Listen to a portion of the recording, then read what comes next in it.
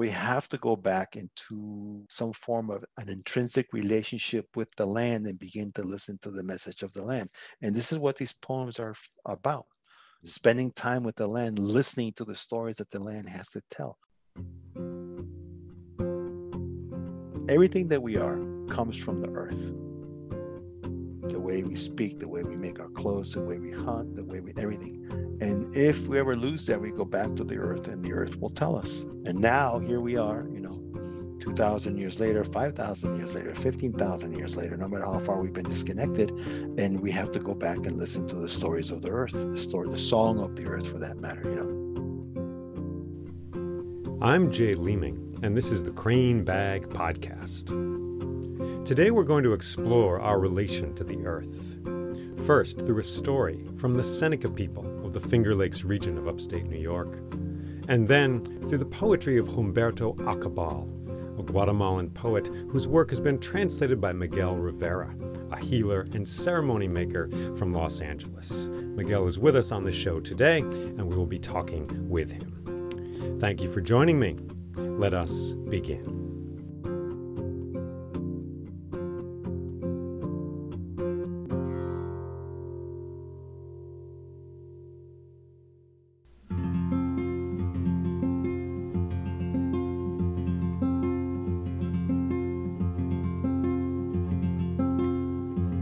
Once there was a boy who lived at the edge of a village. This boy had no mother and no father, and he often played alone in the bushes at the edge of that village. For he was not treated well by the people there. They called him Gaka, Crow Boy, and the boys and girls would call him names, and they would throw stones and sticks at him, so that in fact, Crow Boy had scars on the outside of his body because of stones and sticks they had thrown. And the adults of that village did not treat him well either. They held their noses when they walked past him, for he did not smell very good. And they called him names as well, called him the filth-covered one. And so Crow Boy had scars inside his body because of the words spoken, jeered, and yelled at him by the children and by the men and women of that village. Still, all the same, he managed to survive. He made a bow and an arrow for himself, and often he would go into the forest and kill the songbirds there, and roast them and eat them. So he lived at the edge of that village.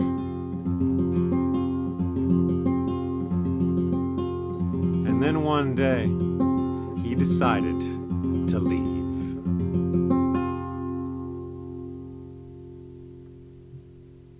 And so he took his bow and his arrow, and he began to walk away from that village through the forest.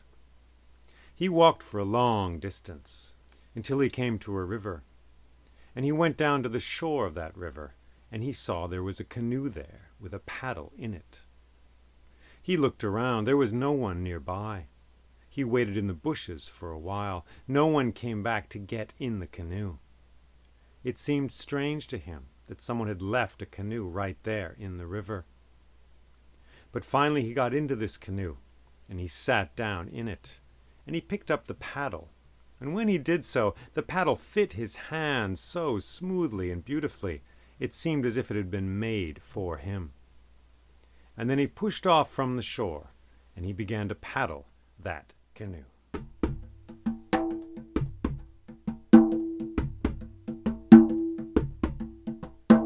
He dipped his paddle down into the sparkling water. It was a beautiful day. The sun was high in the sky. There were white clouds overhead in that blue sky. And as he looked down at the clear, sparkling water, he saw those clouds reflected there. So that after a while it seemed as if he was paddling through the air itself. And he dipped his paddle down, and after a while his paddle made no sound. seemed as if he was paddling through the air. And then a drop of water fell from his paddle into the river and splashed, and he knew he was in a river.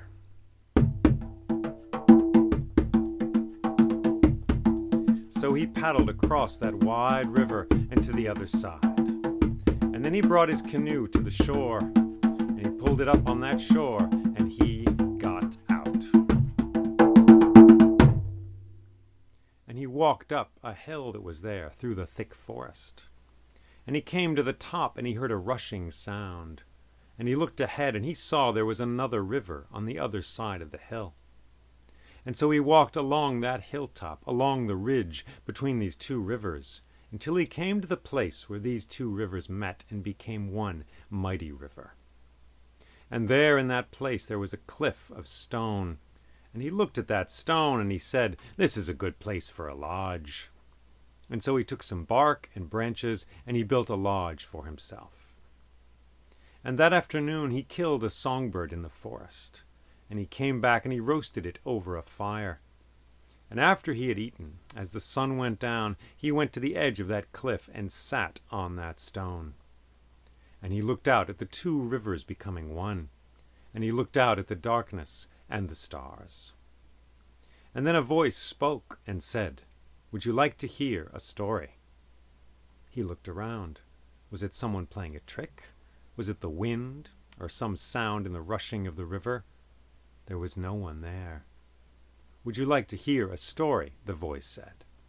And now Crowboy realized that this voice was coming from the stone itself, the great stone that made that cliff upon which he was sitting. And he said, "Yes." And the stone said, "Then give me some tobacco." Now Crowboy had some tobacco leaves in a deerskin pouch he'd brought with him. So he pulled these out and held them aloft in the air, and then he let them fall, so they fell down to the base of the cliff. And then the stone began to speak. And the stone told him a marvelous story about the world before this one, and about a being called Earthholder, and about a woman named Sky Woman, and how she fell through a hole in that world through the air, and how in her hands she had seeds from that other world, and how she landed on the back of a great turtle, and how there was dirt on the back of that turtle from the claws of a muskrat, and how she planted the seeds there, and they flourished and blossomed up into the air. And when the story was finished, the stone said, "Henceforth it shall be the custom to give both the story and the storyteller a gift." So Crowboy took a bone bead he had in his pouch, and he placed it on the stone. And the stone said, "If you are here tomorrow, I will tell you another story." And Crowboy went into his lodge, and he slept. And in the morning the sun rose, and he awoke, and he went out into the world. And for a moment the story he'd heard the night before seemed nothing but a dream. But as he walked out into the world, he saw that story again in the flourishing grasses and in the leaves of the trees. And he remembered that story in his heart. And that day he explored that forest, and he hunted songbirds there. And at dusk he returned to his lodge, and he roasted those songbirds over a fire. And he ate.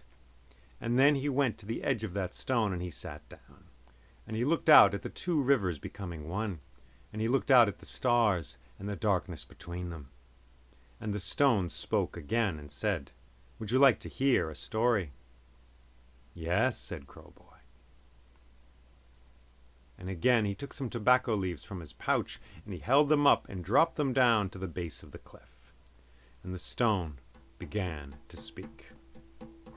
And the stone told him another marvelous long story about a boy who was raised by bears, and how the mother bear taught him about the three kinds of hunters you would find in the forest, about the ones called the heavy steppers, who made noise as they walked through the forest, and they were easy to escape from, and about the hunters who thought loud thoughts in their heads and even sang songs in their heads, and how because of this the bears could hear them coming from a long way off.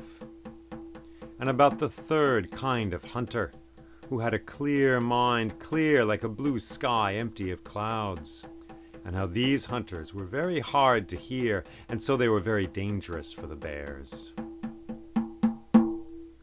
So the stone told this story to Crowboy. And when it had finished, Crowboy took one of the birds he had roasted and placed it on the stone.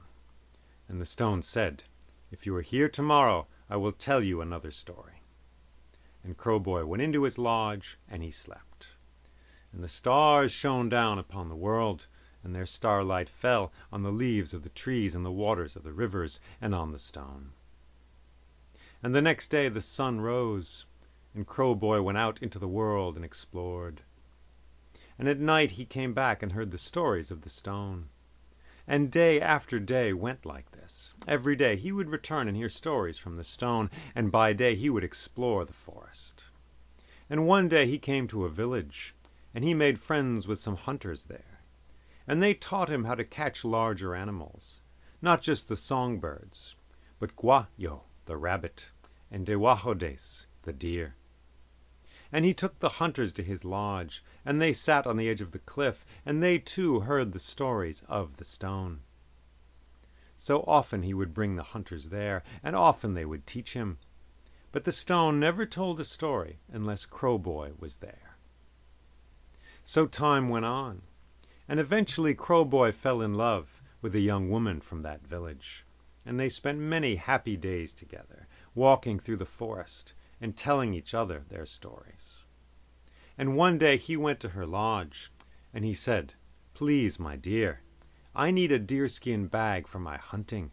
Can you please make me one?" And she said, "Man of my heart, my love, I have already made you such a bag, and here it is." And she gave him a beautiful deerskin bag decorated with beads. And then she said, "And now we must go to your lodge, for my sister is jealous of the love which has blossomed between us. So you and I must live in your lodge." So they left the village and walked to his lodge. By this time it was autumn. There was a cold wind in the air, and the leaves were beginning to fall from the trees. And that night they both sat on the cliff there. And when the stone began to speak, she was not surprised. In fact, she said, "This stone is my grandfather, and I know many of his stories." So they lived there all through the autumn and all through the winter, as the stone told its stories to both of them. And then spring came, and the birds returned to the trees. And she said, "Now we must return to your village." "But they treat me horribly there," he said. She laughed. "Yes, I know, but that is where we must go."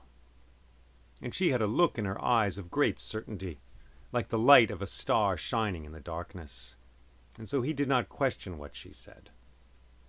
And that day they gathered their things, and they left the stone behind, and walked down to the river. And there, at the edge of the river, was the canoe. "This canoe is still here," he said. "After that long winter, it's still here." And she said, "Yes, I am the one who sent this canoe to you. I am the one who brought you here to hear the stories of the stone. So let us get in this canoe and return to your village." So they got into that canoe, and they took up their paddles, and they pushed off from the shore.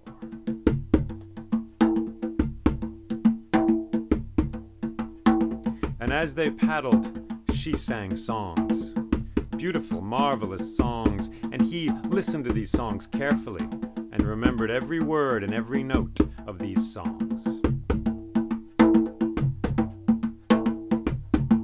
And it was a beautiful day, and the sun shone in the sky, and there were clouds in that sky.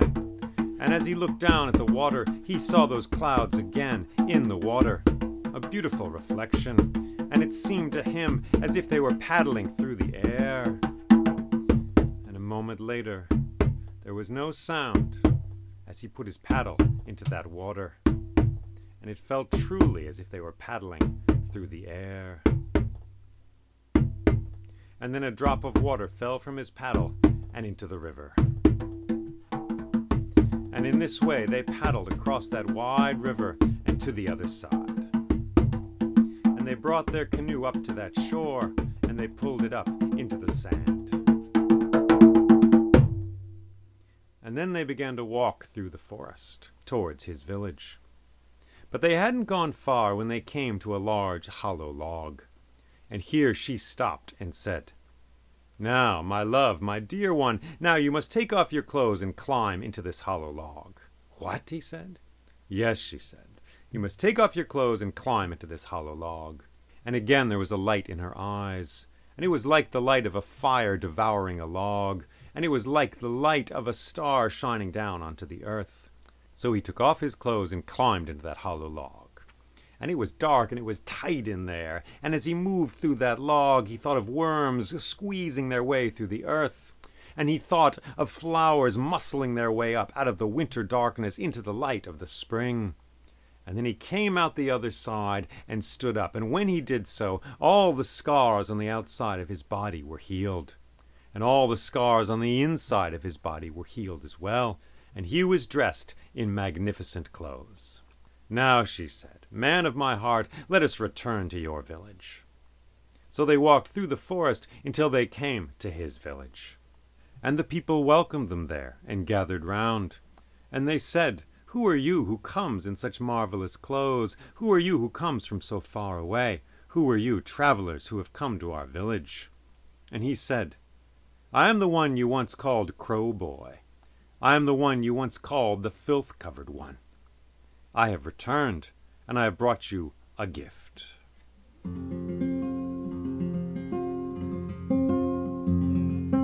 And that night there was a bonfire, and all the people of the village gathered around that fire. And Crow Boy, who was now a man, he told them stories of the world before this one. And he told them the story of Sky Woman falling out of that world and onto the back of the great turtle. And he told them the story of the boy who was raised by bears, and many other stories as well. And when he finished telling stories, he said,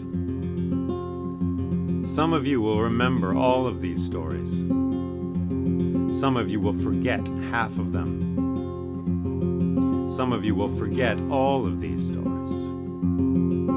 But you must do the best you can. This is the wisdom of the world which came before, and we must remember it as best we can." And the people gave him gifts, and then they went off to sleep.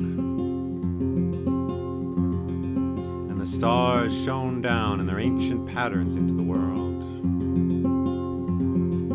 And the next morning the sun rose, and the people walked out into the world.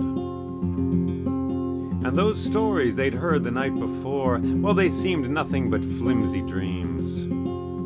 But as they walked out into the forest, they saw those stories again in the grasses and the flowers and the stones and the trees. And when they saw the stories there, they heard those stories again in their hearts.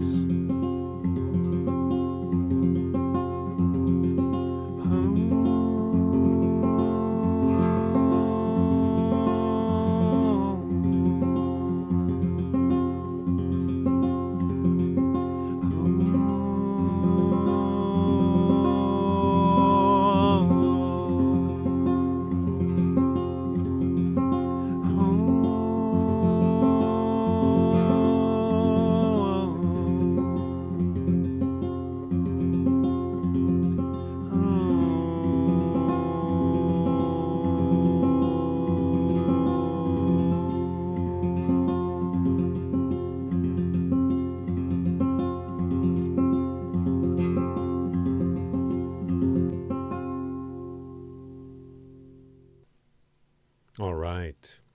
Thank you, Story, for visiting us here. And listener, whoever you are, dear listener, I invite you now to take a little breath, your own precious breath, and put it into your hands and offer it up to this story. Just give it away to the air, that it may find its way to the earth. This story, give that breath of yours, give it to this story which comes from the Seneca people of the Finger Lakes region of upstate New York, which has been carried by them. Give that precious breath away also to the earth which carries this story, and the earth which remembers all the stories. Thank you for doing that. And today I am pleased to welcome Miguel Rivera to the show. Miguel is a healer, a ceremony maker, and the translator of the poems of Humberto Ak'Abal, a Guatemalan poet who is recognized around the world for his work. Miguel is here with us today, both to share some of his own wisdom and the wisdom of that poetry. Thanks for joining me, Miguel. You're welcome, Jay. Thank you for inviting me. Miguel, we've just heard this story from the Seneca people about a stone that teaches stories to a boy. Do you have any thoughts about this story? Well, I think for me, it brings me back to my childhood because when I was a kid, I was fascinated by the voice of nature. I would spend hours listening to water go over a stone and make song. So that was one of the things that how I used to regulate myself. The world that I lived in was very, should I say, had a lot of raucousness, a lot of disturbance in the communities that I lived in. A lot of fighting in my family, a lot of fighting in the country, military dictatorships. And so the only way that I could regulate myself was by listening to the voice of the earth, unbeknownst to me. So sound, water over rock was one thing that brought me peace. The sounds of birds at dawn. I used to get up and listen to the dawn choruses of the birds when I used to spend time in my uncle's and my aunt's coffee plantations. You know, 3 different plantations in the family. I would go back and forth, and that was one thing that. So the sounds of nature or the activities of nature, in particular, the elements, would always regulate me a lot. So that's one way that I got invited to participate. So in that, I had the opportunity in 1995. My sister gifted me with a poetry book. And I had already been living in the United States for about 29 years. And so I was totally disconnected from my land. And when I opened up the book and started reading, I immediately went back to those childhood memories of water over stone, you know, lightning, storm, dawn choruses from all the different types of birds. And I realized, oh, this is a doorway back into a land that I knew. And that was the poetry of Humberto Ak'Abal. So this is it kindled in me an interest in the world that I had forgotten existed, but it gave it a new language, a new relationship. When I was a kid, everything in Guatemala in particular, everything that was Maya or indigenous or indigena, as we say in Guatemala, was not necessarily respected. It was vilified in many cases. So there's a lot of embedded racism in the attitudes of the people that are not of full blood Maya against them, you know, and including in my family. I have stories. I mean, one of my great grandfathers was Quiche, and the family denies it vehemently. So it was always difficult for me to understand why that's so perpetrated.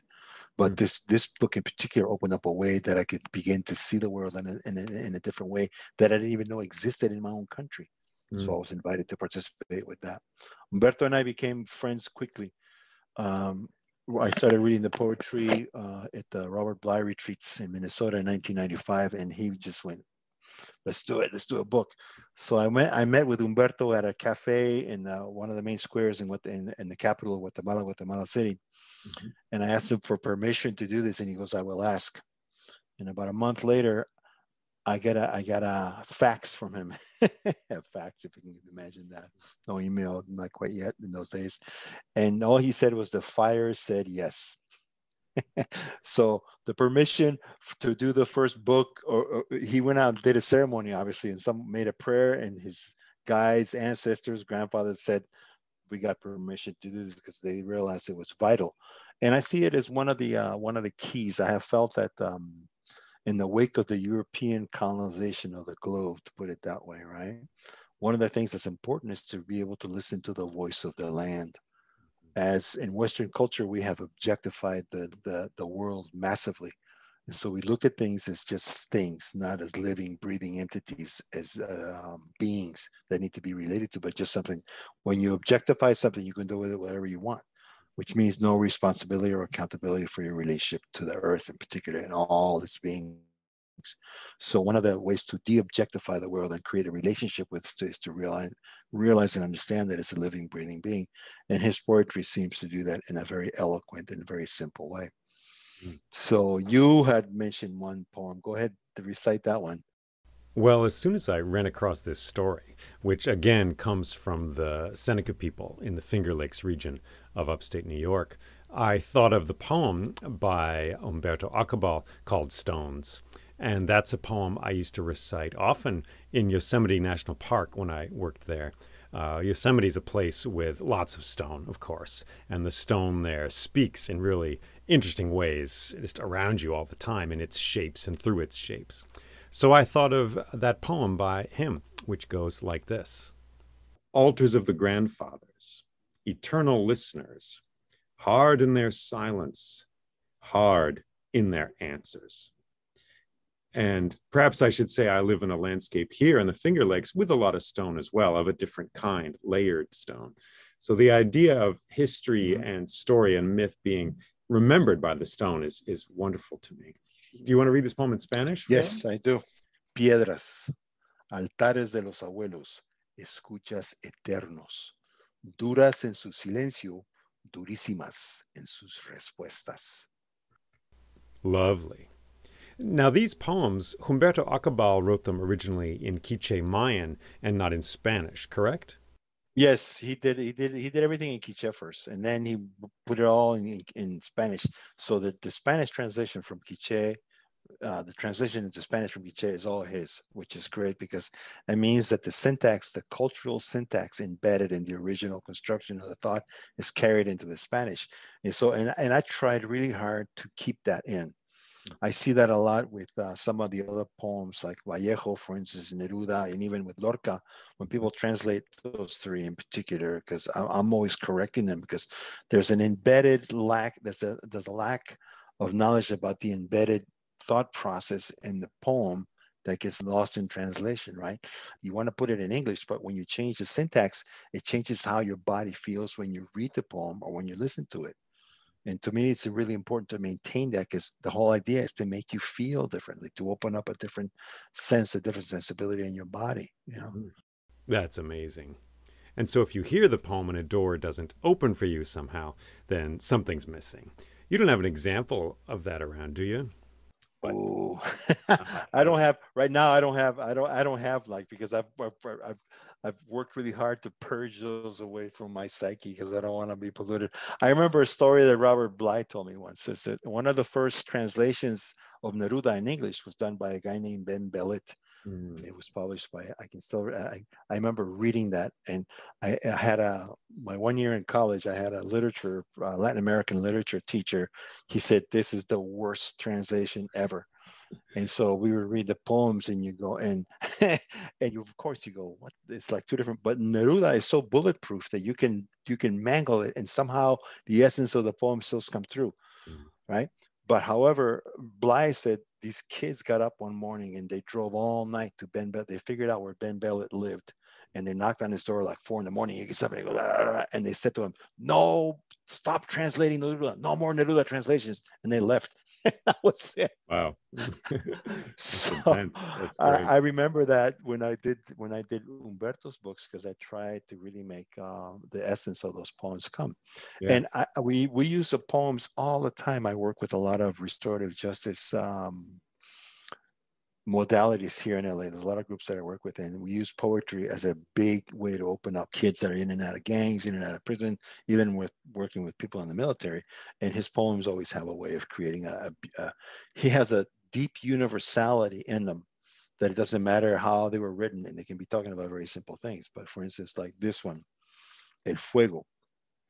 El fuego acuclillado apaga la tristeza del leño cantándole su ardiente canción. Y el leño le escucha consumiéndose hasta olvidar que fue árbol. The fire, crouching, eases the sadness of the log by singing to him the burning song or his burning song. And the log listens, consuming himself until he forgets that he once was a tree. So I remember like when I understood that poem, when I finally got it, I was going, "Whoa, this is really, really, really intense," because it shows you the transformational nature of everything. And at that point in time, we are all in the same boat. Mhm. Doesn't matter what part of the world you come from. We all suffer the same challenges, and the same blessings. As humans, but to me, we're humans first, men and women and everything in between, right? To stay current. Mhm. and then and then come all the ethnic and socioeconomic brackets way at the bottom. So as humans, we have to re-sanctify ourselves or reclaim our humanity. We're not in sync with ourselves, and we're not in sync with the world around us. And this is what's really obvious by what's going on when you look everywhere you turn around to. Mhm. So it's really important. And he says a lot of his poems are used to open up the ways. And I'll share part of this one. Some of them are extremely political, but they were written in such a way that you couldn't get in trouble. In Guatemala, it was a death sentence for many years to read a poem, especially if it was a political poem. So you had to figure out how to get around that, right? So he said this. Zanates, sopes y palomas se paran sobre catedrales y palacios tan igual como piedras y árboles y se cagan sobre ellos con la libertad de quien sabe que la libertad y la justicia se llevan en el alma. It's called freedom. Blackbirds, buzzards, and doves land on cathedrals and palaces just as they do on rocks, trees, and fences. And they shit on them with the complete freedom of someone that knows that liberty and justice are carried in the soul. Thank you, Miguel. And I just wanted to make it clear we're reading poems from a book called Poems I Brought Down from the Mountain, which is poems by Humberto Ak'Abal, A-K apostrophe A-B-A-L. And that was published in 1999. Yeah. So this worldview So that comes through his poems where it's a very alive, the fire is alive and has feelings, and the mhm. log does too. That's a worldview you didn't really, it was around you, but you didn't really grow up with it so much. Well, I understood it in my body, but it was not a conceptual thing. It wasn't like taught to me by a grandfather. It wasn't taught to me by a grandmother. I wasn't taken out. Like I didn't understand this till I started spending time. Ironically enough, I had to spend time with Native Americans here in the United States before I understood what was embedded in my body already anyway. So I'm going, wow, I had to travel all the way over here, 3,000 miles away to learn something that I could have claimed in my own country. But that was because of the cultural impositions, as the outcome of what, to use that word, the conquest or colonization. I was basically separated from my own nature, as many of us are. We don't even know that we're disconnected from our own nature. Mm. So what's important now is to be able to teach this to the kids, to the generations that succeed us, so that we don't keep passing on this craziness that we live in right now. And don't you think all of us are in the same boat these days, including those of us descended from European Americans way back when there were folks we're descended from who lived with a indigenous, if I can use that word, relationship to the land? Don't you think? I suspect so, because everybody, one of his poems says this, right? Las raíces nos mandan a contar por medio de las flores cómo la tierra es por dentro. Roots tell us through the flowers what the earth is like on the inside. That's the first half of the poem, right? And I think we are all like that. We Mm-hmm. have a root deeply embedded in all the way down to a creation type level. And so intrinsically, we are all connected to spirit in our own unique way. And it's our job, our task, our lifetime to get connected. And there's intermediary interference, right? In between you and the source that confines your connection to source, whatever you want to call it, whatever philosophy, ism, is, whether it's, Presbyterian, Catholic, whatever it is, Hindu, somehow they always get in the middle and try to control your access to essence. And I think this is a more direct way. In native philosophy, they call it hollow bone. You have a connective device that takes you, and then the transaction is directly between you and spirit or essence, soul, God, whatever you want to call it, and nobody in between.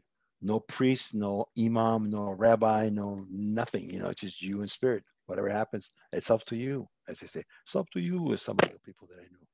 So it's really important to recognize, and this is what we have to reclaim. We don't have to be dictated by something, an ism right? That It involves eventually taking the earth as teacher, right? exactly, yeah, relationship. One of the things that's really critical for me is learning how to be in relationship. I had a talk earlier this morning with these people that are very interested in cultivating a deeper relationship with plants. But I think it's not just plants, but it's participating with the universe around us. We don't reciprocate with the earth. We don't give to the earth fully the way we should, and the way a lot of. I went to Peru for the very first time in 2008, and I was amazed. I had been told what it was like, but they have what they call despachos, which is rituals of reciprocation. Despacho is a Spanish word where you send a package to somebody. It's like you're sending off a gift.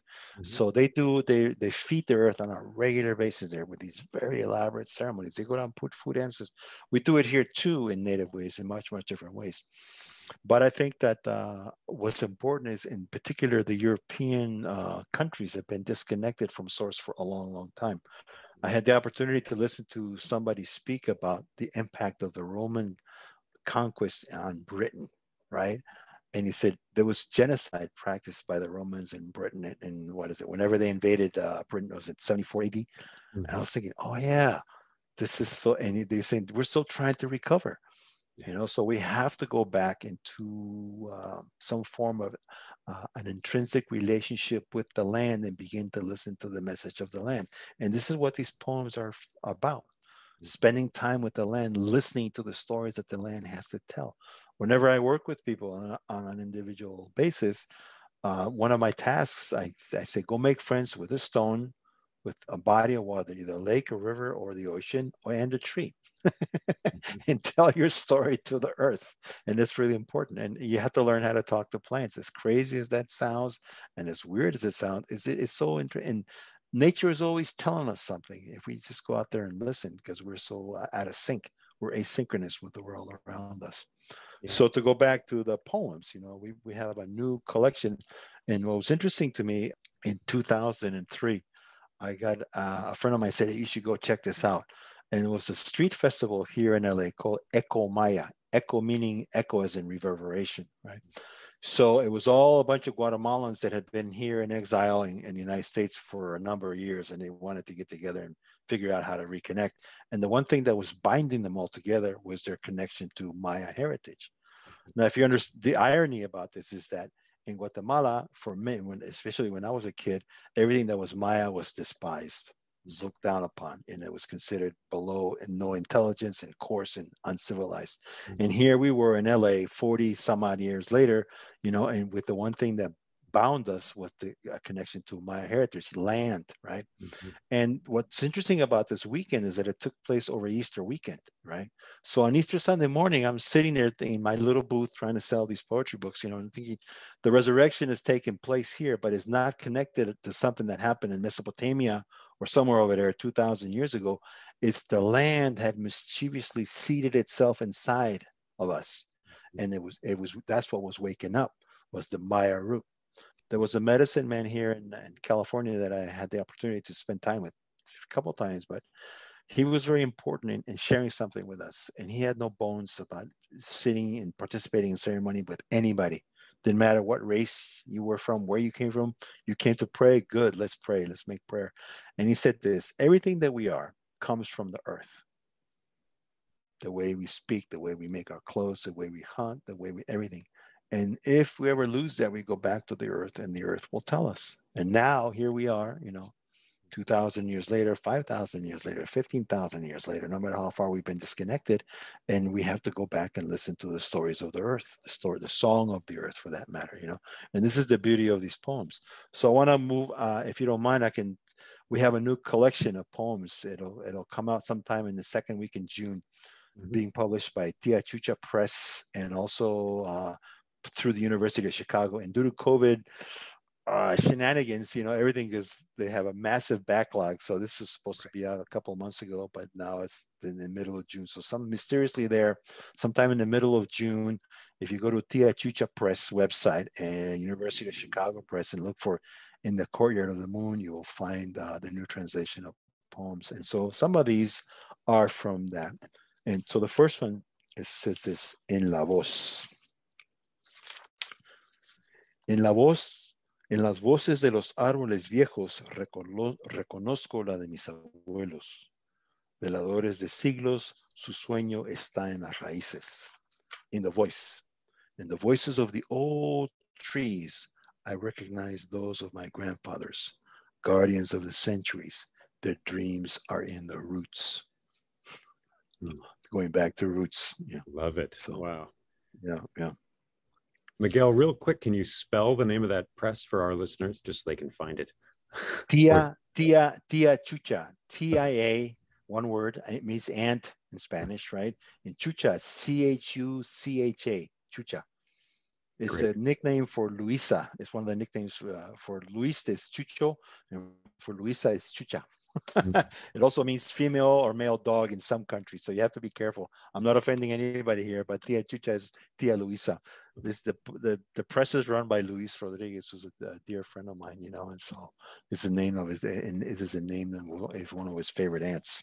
Yeah, cool. Yeah.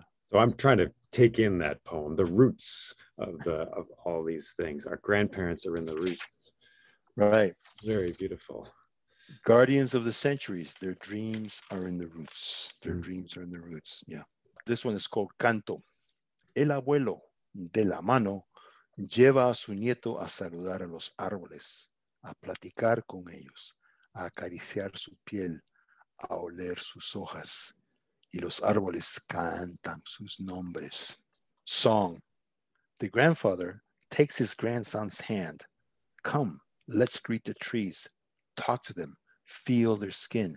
Smell their leaves. Listen. And the trees sing their names. So how was it to take these into English? You've spoken a little bit about that, but you said the syntax sometimes in Spanish, and especially in Quiche, communicates a world view. Are there any poems that were really especially hard to get into English, or were they all about the same? Well, what's interesting for me is I have because I grew up in Guatemala, somehow I feel like his poetry somehow is be able to, it comes through, it's easy to translate because it's not an intellectual expression. It doesn't come from academia. Humberto, when he wrote poems, he would not go to dictionaries. He would go hang out in the marketplace or go sit and eat food there and walk around the streets. And this is where he would get his words, is by listening to the sounds of the village, of the sounds of the birds. And so, and I try to maintain that in the poem. And sometimes I would like this particular collection. The first one, we moved pretty fast, but this one took about over 10 years to get this one together, because I would go through, this is like 25 different iterations of this poem, probably, and many of them in there. Some of them are easily translatable, but some are just, you have to run over and over and over again to figure out how to change an article or a verb. Most native languages are not adjective focused, they're verb focused, so everything is verb to verb to verb to verb. So it's constant motion, constant transformation. And that's the one thing, English is an adjective, or it's a noun-based language, right? So everything is cut into little pieces, and the little pieces, sometimes even though they're next to each other, they don't necessarily connect, and you have to be careful to maintain that relationship. Like the fire poem that I shared earlier, I must have been through 20 different versions of that one before I was driving. I remember driving on the freeway, and I had to really understand what was happening there with the transformation, so that I would run it over and over in my head. When I finally got it, I go, yeah, this is the way. And it's the same thing with these.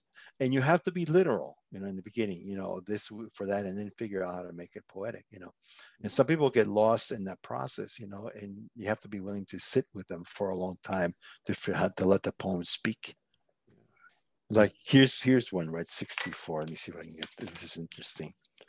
Humberto told me that when he got a lot of criticism for this, because people did not understand it. Because antes yo ladraba, y no recuerdo en qué sueño se me olvidó esa costumbre. Ahora hablo. I barked. Before I used to bark, and I can't remember which dream caused me to forget. Now I speak. So you have to think about that. Barking and speaking, right? So most people will think, oh, but it has to do with your wild essence disconnected to the world, right? So that's important, and I had to really, am going, why don't we go? And he said, don't, you got to be careful if you're going to put that one in the book.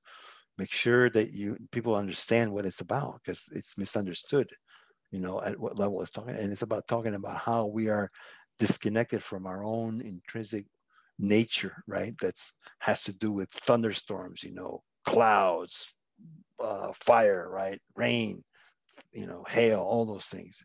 So it really has to do with domestication, right? That's what it's about, and we are way, way, way too domesticated in some form or another. And we have to reclaim that, like the difference between a wolf and a dog, right? So let's go back to our wolf nature. Here's another good one. Los ríos platican. Los ríos platican con las piedras cuando los árboles duermen. Al amanecer, las piedras callan y los árboles cantan. The rivers talk. The rivers talk with stones while the trees are sleeping.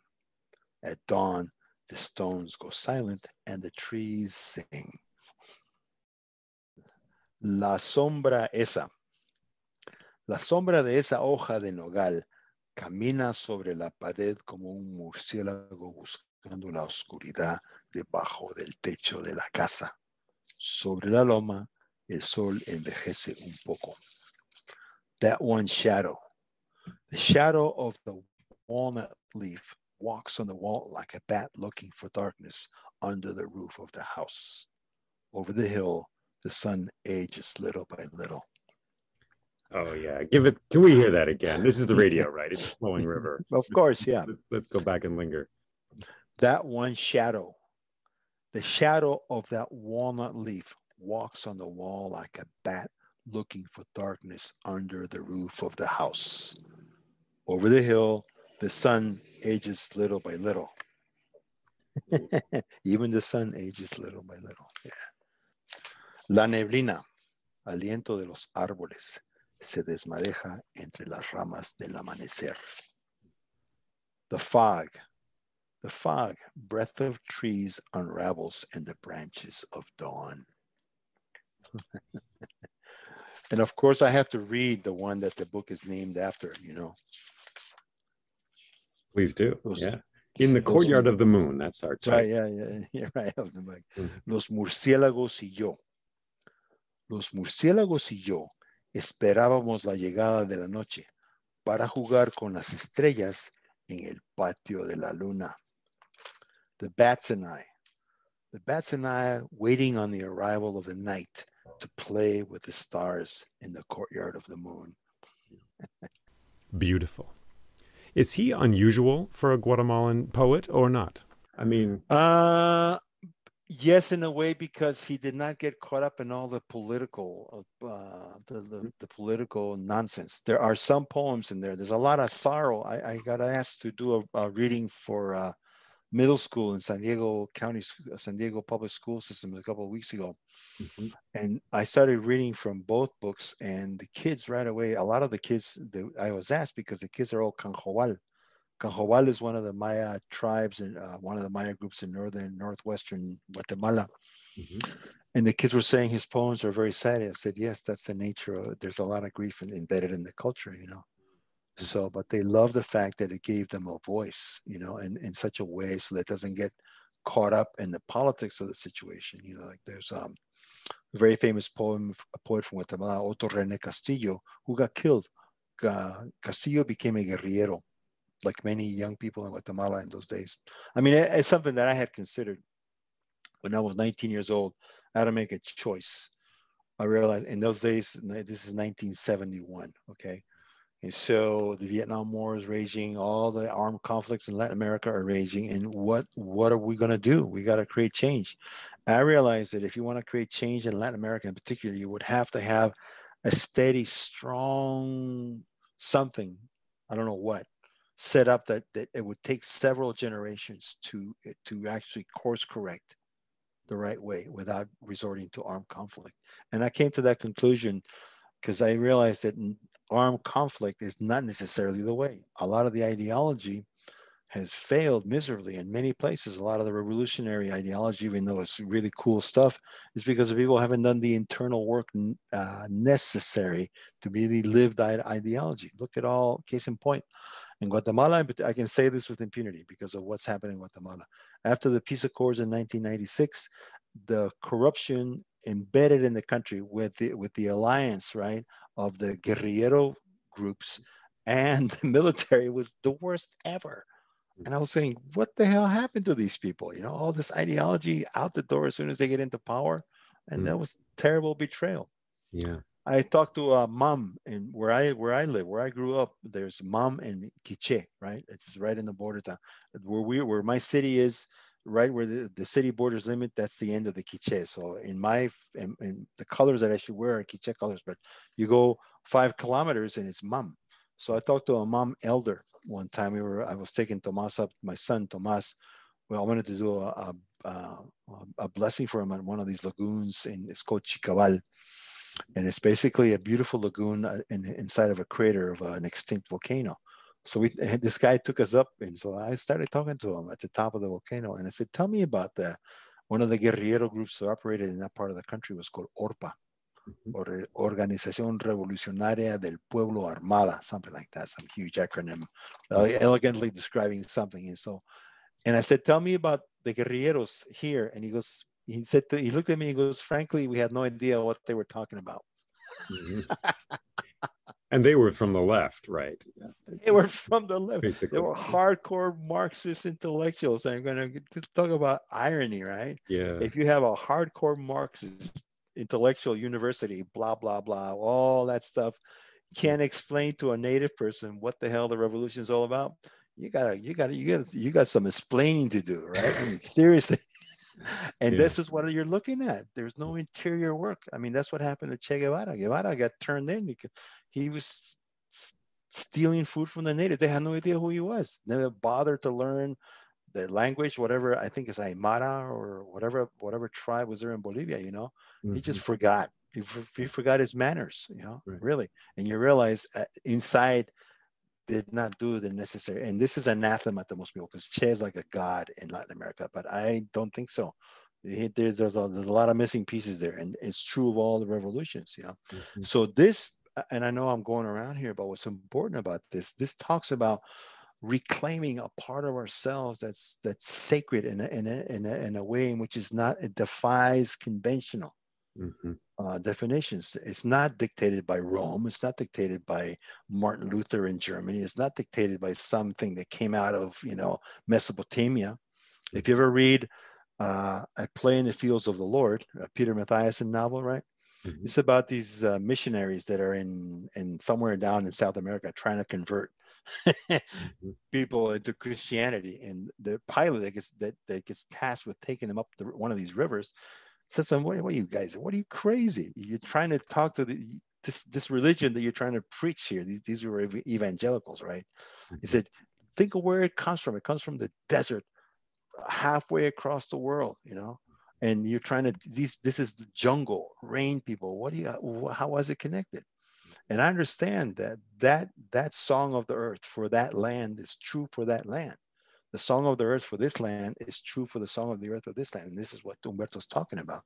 But however, when you bring that song together, right, and this song together, it's a whole different idea. Instead of trying to co-opt or force one song on another song, when they need to be in relationship, not in domination, right? So this is what this is about. I think the poetry is about taking us to a place that's much deeper inside of us, like that Roots poem. Roots tell us through the flowers. So our job is to connect to source, that primordial source that has no definition, right? When you study creation stories from all over the world, I don't care where you come from, they all start the same way. In the beginning, there was nothing. It was dark, but the potential was there. So this poetry, to me, in a way, it takes us back there to some formless place that's filled with potential that can inform you at all. It didn't happen 15 billion years ago. It can happen now. That's what's so beautiful about it to me, and it makes it universal. So, So many folks in this world right now are displaced from their place of origin. And if you look back 1,000 years, it includes almost all of us, right? We came from somewhere else. Who among us has been in the same place for 7 generations, for example? So you come bringing one song in your bones, but the land has possibly a different song. So how, Miguel, do we negotiate the relationship between those two? We teach each other the songs. That's what left to our own devices, throughout the politicians, throughout the economic leaders, throughout the religious leaders, people will make shelter and they will make food and they will learn each other's languages and so on. And this is what we have to do. So part of the task is to recreate the coming together of the cultures the way it ought to have happened, not the way that it did, without the whole implication of the. So it's like it's already happened. Now we just gotta patch it up. It happened 5,000 years ago, 10,000 years ago, in some places, 500 years ago. I mean, that's one of the reasons why I got invited to participate in Native ceremonies. I've been doing Native ceremonies for 40 years here in the United States. And I use United States because America to me is a continent. It's not a country. When I came here to the United States, people say, "Oh, you're not American." I said, "I am American. I'm Central American. What's wrong? Don't you know your geography?" And so, so I to this day I get very irritated. America, blah blah, America. Well, what are you talking about? So there's a large amount of inner work that is required of us if we want to see the changes in the world that we'd like to see. Absolutely, absolutely. I mean, it's critical, and if we don't do the inner work, it'll get reflected on the outside. And I mean, I had an interesting conversation 2 weeks ago. I was part of a restorative justice uh, posse that meets every year, and they try to figure out how to deal with the racism issues. And I was thinking, I've been listening to radical militant speech since the 60s. I was about 10 years old, right? When I was a kid, I used to stay up and tune on the. I used to be able to. I figured out how to listen to radio. Esta es Radio Havana, Cuba. So I used to listen to speeches from Fidel Castro, Che Guevara, and all those guys when I was a kid, trying to figure out what that was all about. Heard all that, moved to New York, hung out when in my year in college, they put me in what they call the third world corridor. It was filled, it had some people that were allegiant to the Black Panthers. In New York, there was the equivalent in the Puerto Rican community called the Young Lords. So I listened to the Young Lords. I listened to the Black Panthers. I had friends that were in the SDS, and I know people where I was in college that were talking about joining the Weathermen. So I've heard militant speech from the 60s all the way to current times. So that's about 50 some odd years, right? And what happens to all those many of those militants are all gone by the wayside because they have failed to do the internal work. And so you hear all the militancy stuff now, it's morphed, LGBTQ. And people, please don't get offended when you hear this, but you got to realize that on the outside, on the surface, it looks great. The ideology is beautiful. Anti-racism, Black Lives Matter, good.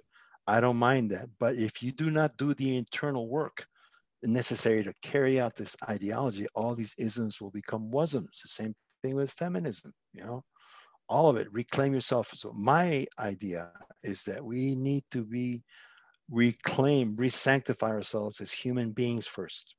As human beings, all of us, we're prone to the same things. We can lie, we can cheat, we can steal, we can cook, we can bless, we can make poetry, we can make art, we can make beautiful things, all of that as human beings. Next, we're men and women and everything in between, right? And then come all the socioeconomic brackets and ethnic brackets. But we have to re-sanctify ourselves as human beings first, period. Let's do that first and then see what needs to be done. And I don't want to put a quick band-aid or a coat of paint on any of this, but what's really important is to change the legacy. And you have to start by looking inside. And if you don't look inside, a lot of things get overlooked. When you look inside, and these are not my words, these are words from Joseph Campbell, that the first thing you find when you go inside are all the monsters that are hiding under the bed and in the covers. And so this is what we have to deal with. And would you say that poetry is one way of doing that inner work? Poetry is definitely one way because it allows us to give language to how to re-sanctify ourselves and how to connect to the world around us in a very simple, elegant way. I didn't have words for a lot of these things until I started working with this poetry in particular. So this is important. Yeah. And you've brought these poems to youth in a lot of situations, you said, right? Yes. Yeah. The kids love them. I had a friend of mine has a ranch about 30 miles northwest of LA. He was in prison for 20 years and he got released, and now he wants to work with prisoners, right? So I went up, they did a welcoming home ceremony. We did it about 3 weeks ago in north of LA. And two of the kids, one of them was from Guatemala. And he was totally blown away when I started sharing the poems with him. You know, when you look at him, he's, you know, a total Maya profile. We kept saying, look at him. He's just great. So it was really good to connect him to the poetry of Guatemala because he had no idea. And he has a history of drug abuse, you know, suicide attempts, you name all that stuff. But the poetry allows him to re-sanctify himself in a way that really washes him clean from all that guilt, you know, and all those things. Beautiful. And with that in mind, have you got a poem for us? Which way do we go? La sombra, cuando la noche. Mi amor por vos, ¿cómo decirte? Es algo así como la lengua de un jaguar lamiendo a su cachorro. My love for you. My love for you is something like the tongue of a jaguar licking its cub. My love for you is something like the tongue of a jaguar licking its cub. Yeah. Beautiful. Yeah. Beautiful.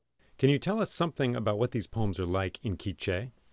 One of the things about Quiche, right, to go back to some of the older ones, is that, for instance, in particular, onomatopoeia is a big part of the language. Mm-hmm. So in Guatemala, in particular, all the names of the birds are the sounds that they make when you phonetically break down the chant. So the name of a bird is the song, how it's translated into a physical or a word verbal thing. So you had asked for this, right? So I'm going to read. This is called bird songs. Where is it? Cantos de pájaros. Where is it? Clees, clees, clees, clees, clees, clees.